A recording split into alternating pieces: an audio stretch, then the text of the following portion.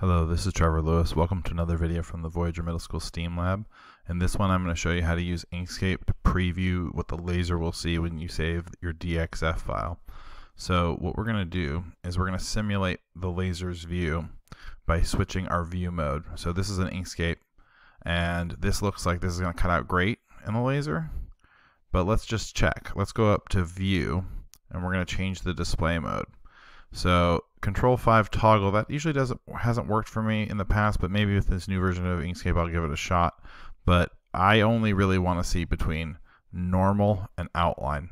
Normal is the view that I usually work in, but outline shows me just the pathways, and the laser cuts on the pathways or colors inside the pathways. So if I go to outline here, you can see there's a nasty surprise waiting for me because there actually are no lines there. That's because this image is not actually a pathway. If I scroll way in here, you can see it's actually made out of pixels.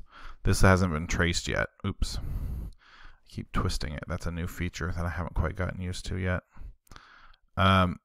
So I'm going to click on this, and then I can trace it. And then you'll see that I have these two almost identical things, but one of these is vector and one of these is raster, and I can tell the difference by going to outline. There's the pathway. So that will laser, this will not. The thing that it does not show me is the stroke information. That is actually saved in a DXF file. And actually that Control 5 is working for me, although I have to cycle through. I want outline versus just no display mode showing. So that is working for me now. I'm going to close this one. I'm not going to save it. So here's another one, and there are some, this one looks also pretty good, but there are some other surprises going on here. You see they've got a red stroke here. So the laser, that could tell the laser to use a different power setting than this one, which may have a black stroke.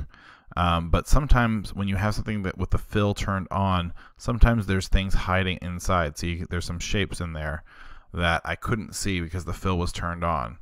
Sometimes people will even draw over little gaps that they have in their shape with other shapes, but then not use the Boolean operators to combine them, and so that's no good. But the reason that we always switch to view, display mode, and outline is because even with the fill turned off on this corgi here, you wouldn't have seen all these circles. This is actually really common. What happens is when you draw something like a circle, it remembers the last settings that you used. So now that's filling that in black, but if I set the fill to none on this circle and then I start drawing some more circles, it's going to remember last time I drew a circle I had no fill and no stroke. So I just draw invisible circles, and then I get really frustrated until I figure out how to get the stroke on one. And then I don't realize that all of those circles I just drew, the laser will see those, and the laser will cut all of those circles. So if you work in outline mode, you can click on the outlines of these circles and delete all the ones that you don't actually want, so that you can just get down to the ones that you do want. So switching back and forth is helpful. One more. Okay, so this is a t-shirt design. I use the t-shirt to help me figure out the scale. This design, let's check and see how the laser is going to look at this.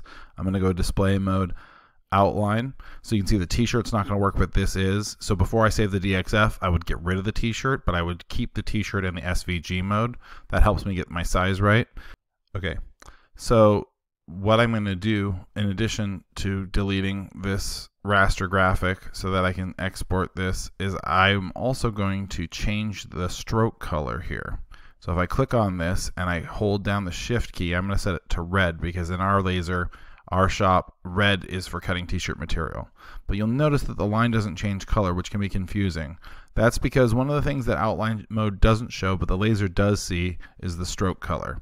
So if you want to see the stroke color and not see the fill, you can just set the fill to none by clicking the red X, and that can help you with that too. So that's how you switch back and forth. You go to View and you choose Display Mode, and you can toggle between normal and outline. Outline gives you an idea of what the laser will see when you save that DXF file.